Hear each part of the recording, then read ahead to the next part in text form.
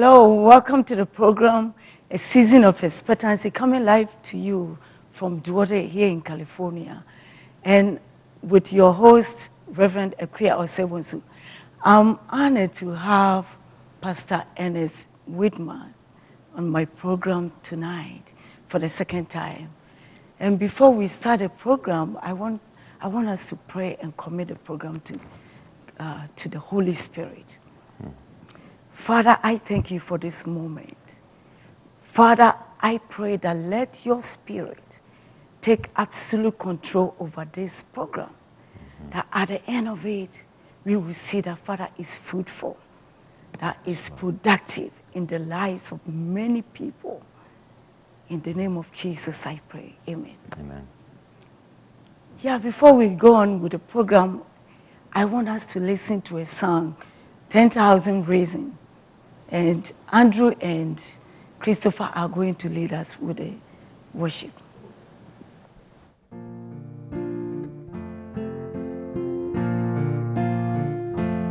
Bless the Lord, oh my soul, oh my soul.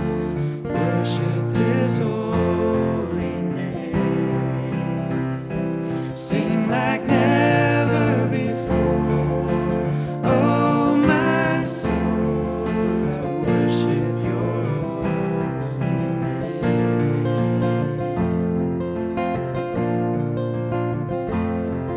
The sun comes up, it's a new day dawning. It's time to sing Your song again. Whatever may pass and whatever lies before me, let me be singing when the evening comes. Bless the Lord, oh my soul, oh my soul. Worship His holy name. Sing like never before. Oh my soul, I'll worship Your holy name.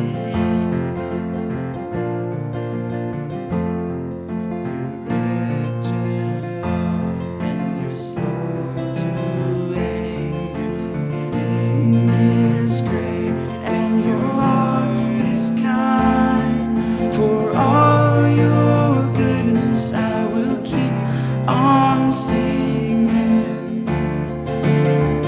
10,000 reasons for my heart to find. Bless the Lord, oh my soul, oh my soul. Worship His holy name. Sing like never before. Oh my soul, I worship Your holy name. And on that day when my strength is failing, the end draws near and my time has come, still my soul will sing Your praise unending. 10,000 years and then forevermore. So bless the Lord, oh my soul, oh my soul. Worship His holy name. Sing like never before. Oh my soul, I worship Your holy name. To bless the Lord, oh my soul, oh my soul. Worship His holy name. Sing like never before. Oh my soul, I worship Your holy name. I worship Your holy name. Lord, I worship Your holy name.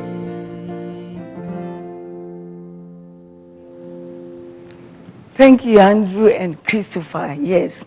Bless the Lord, oh my soul. It's very important that we have to be grateful and thankful to God for every day, every minute, every second, every hour. Well, Pastor Ernest Whitmer was on the program 2 weeks ago. So in case you missed the first part, you can get a program on YouTube, or you can go to the website atvsat.com, and then you can get it from the archives, and you'll be really blessed. So Pastor Ernest was on the program last 2 weeks, and we shared about the grace of God in times of grieving. And because of the time, we are not going back to what we did. We did say last 2 weeks, but I just, just recap it very short. He lost his wife to a car accident, tragic car accident, 4 days before his son's wedding. And the funeral was Friday and the wedding was on Saturday. So he shared a little bit about how God brought him and his family through all these tragedies, or through all these stories. So we are going to continue with the second part of it. And Pastor, welcome.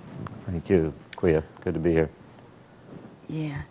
I remember the other time you said something. You said that there's an altar of praise, an altar of lamentation. Mm-hmm.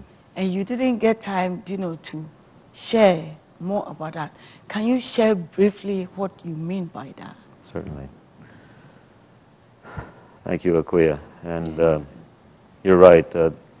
There's not only an altar of praise that we as Christians can worship God at, but there's an altar of lamentation as well, because God is the orchestrator of everything that happens in our life. There are no accidents. We call it an accident where my wife was killed, but it really wasn't an accident. It was God's divine arrangement, and he saw it coming. He was perfectly aware of what was going on, and so it really wasn't an accident. It was a good thing in his mind. And life comes at us with what we call good things, positive things. It's easy to lift our hands and praise and worship to the Lord and just thank Him for the good things that it feels good to us, it seems good to us. But the same God that's in control over your life and over my life, sometimes allows things that we would rather define as negative, but they really are a place, an altar, where we can just fall in worship, weeping before the altar. It's not like we deny pain. There's nothing wrong with embracing the pain. We need to be real. We need to be honest about what's happening in our lives.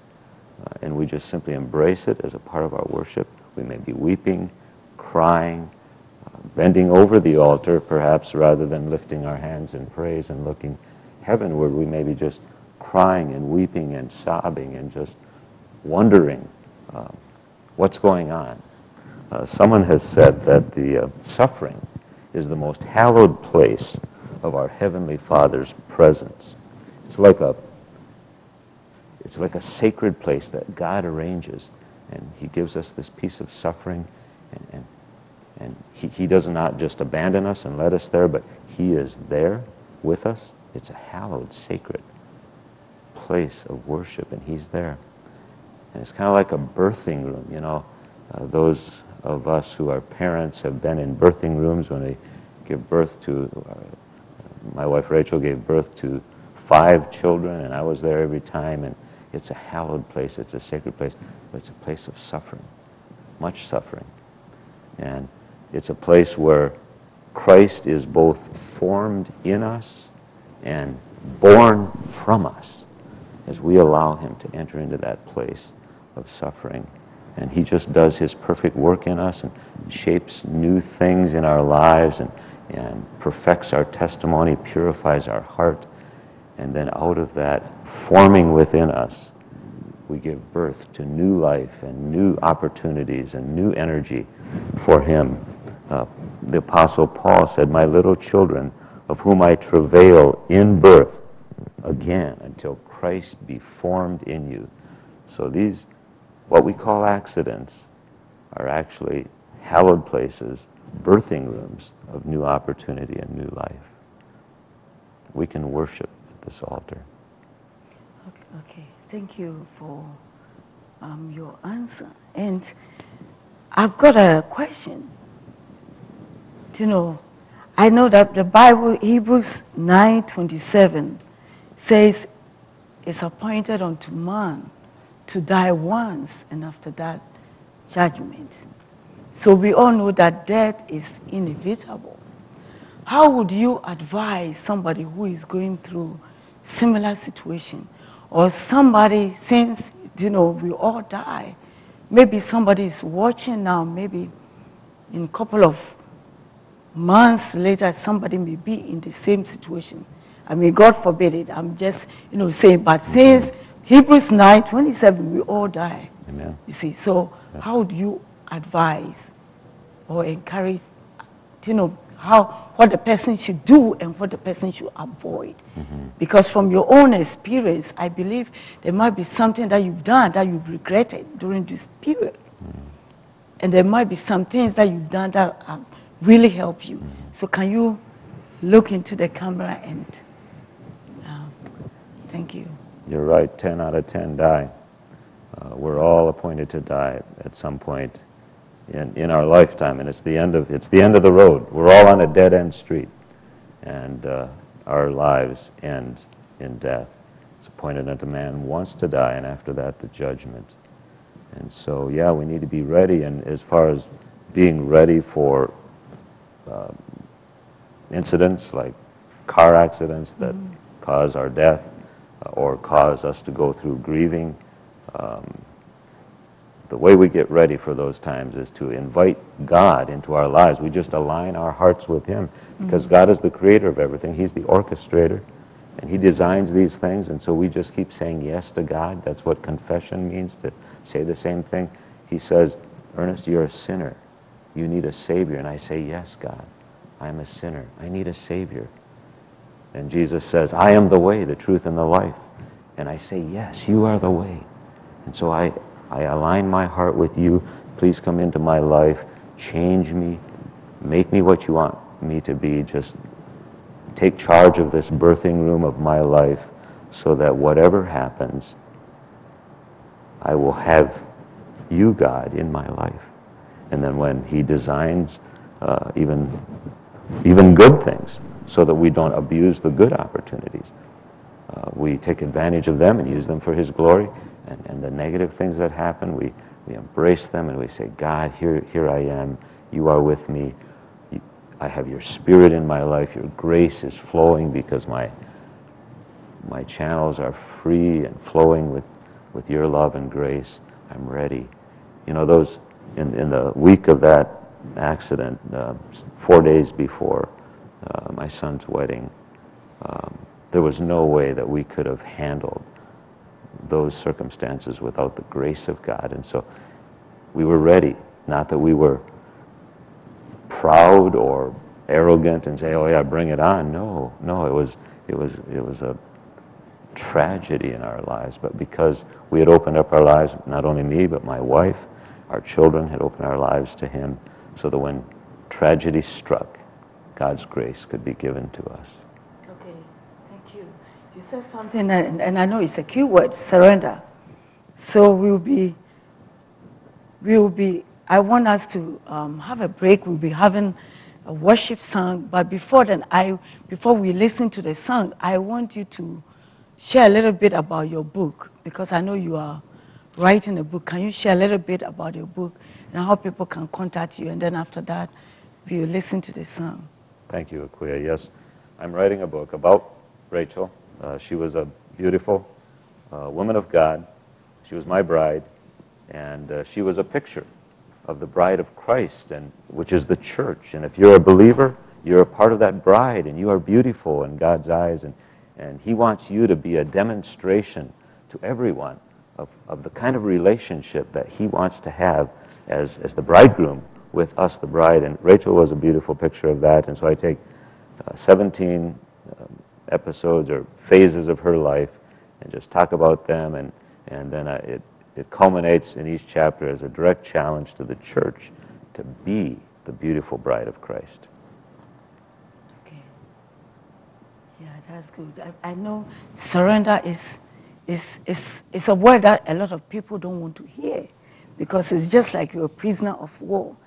But we can't say Lord, Lord, and Master, and do our own will, which means we don't honor him.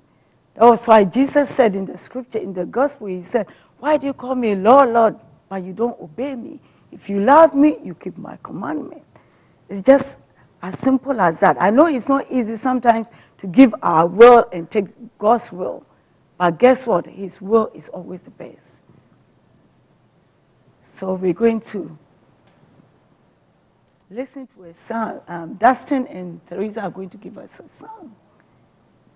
So please, don't flip the channel, or don't go out. Just wait for the song. It's very important.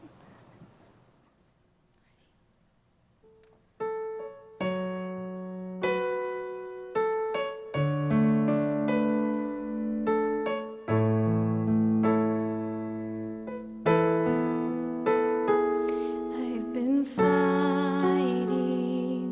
for my once God. I've been fearing the worst, 'cause it scares me to surrender completely.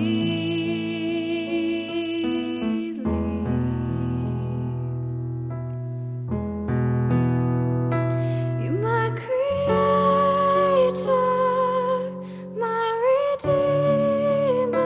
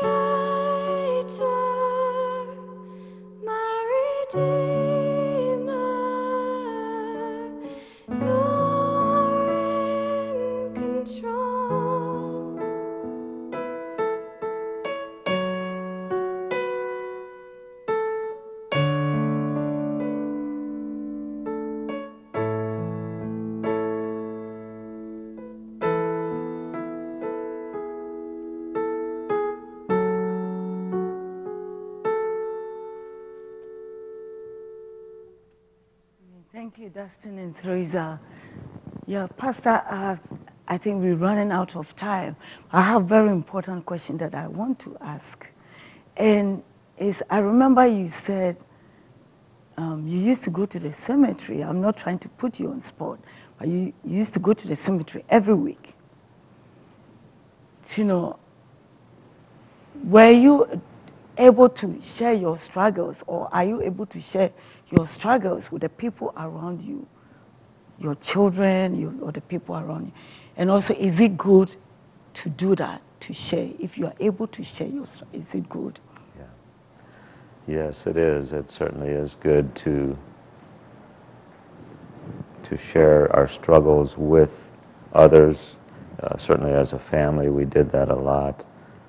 I have several men of God in my life that I've talked to a lot. And you know, if you've experienced tragedy, do that. Talk to someone. Talk to a pastor. Talk to a friend, someone that you can trust, and just be real about your struggle, and have them pray with you, and you pray with them. And God can handle anything.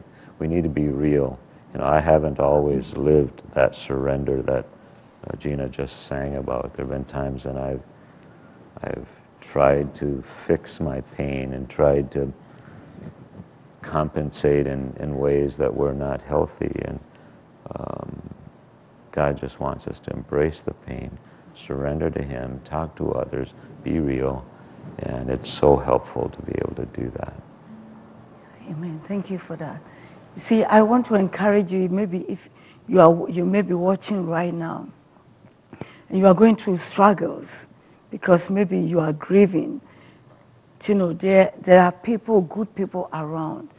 I know sometimes people don't want to share their struggles or their problems with people because maybe they share it, you know, even Christians, and they have been betrayed. And because of that, they don't want to share anything that they are going through. They don't want to share their concerns with people. But I want to encourage you, don't keep it by yourself. You can't do that. We need one another, because we are one body, just as Paul said, and each part needs the other part. We all have to, you know, carry our brother's burden and pray about it. And God, I know God will show you the right person to share your struggles with, so that the person can pray with you or pray for you and intercede. Is very important. I pray for a lot of people, and people too. Sometimes I call people, you know, to pray for me. So we need one another. We can't do it on our own. So Pastor, can you pray right now for people who don't have relationship with Jesus? Mm-hmm. Because maybe somebody is watching right now. Maybe this is the last night.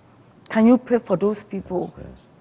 To give so that they will, you know, hearken their ears into the voice of God, you know. And God says, if you hear my voice, don't harden your hearts, so that they will accept the Lord Jesus Christ. Because hell is real, heaven is real. Amen. You can't be perfect. You can't fix your life right. My sister, my brother, time is running out. Jesus is coming soon, so it's time. Can you pray for those people? Yes, so if you need to get right with God, now is the time. Just pray with me. Holy Spirit, I pray that you would come right now and penetrate the heart and minds of anyone out there who's listening, who does not have that relationship with you, that open communication. Just come down and touch their spirits and trigger a response of faith to you, and just help them to cry out to you in acknowledgement of who you are, and that you can penetrate their lives. You can pour your grace and love into their lives. Just help them to lift their hands and surrender repentance of their sin and turn to you as the only way. In Jesus' name, amen. If you pray that prayer, my address information will be on the screen. Write to me. Or if you didn't get that information, you can write to this network. The information is running on the screen. If you need any prayers, please call this studio and we'll pray for you, or call me. My phone number is on. And Pastor, can you give your information very fast? Please feel free to call me. My number is 323-333-8255. 888-888-2279. Call me any time of the day or night. I think we have about 2 or 3 minutes. I want to pray for a few seconds for God to touch and heal people who are wounded. Father, I thank you that you are the God, our healer. And Father, your word doesn't return void, but it accomplishes and achieves the purpose for which you sent it.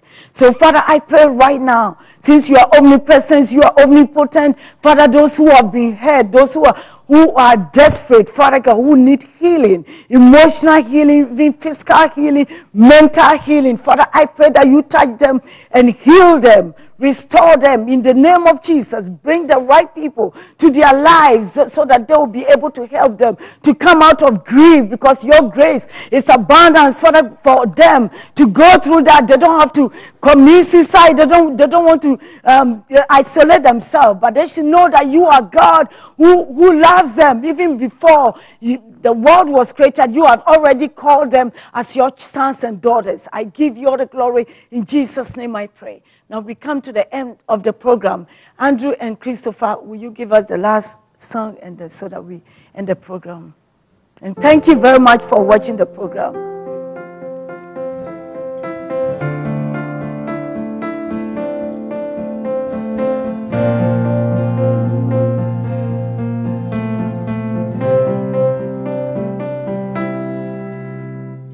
When I stand before your throne, dressed in glory not my own, what a joy to sing of on that day. No more tears or broken dreams, forgotten is the minor key. Everything as it was meant to be. And we will worship, worship forever in your presence. We will sing, and we will worship you, and endless hallelujah to the King. I will see you as you are, love you with unsinning heart, and see how much you paid to bring